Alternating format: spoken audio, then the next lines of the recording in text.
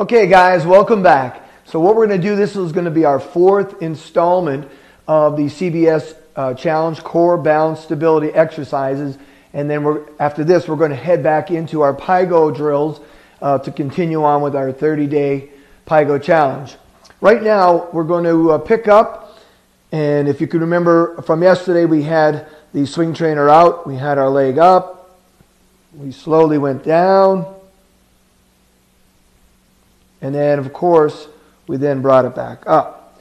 Now, what we're going to do today is we're going to do the same thing as yesterday, but we're going to add another segment to it. So we're going to pick up the right leg, standing on our left foot, and from here, we're going to take a shoulder turn,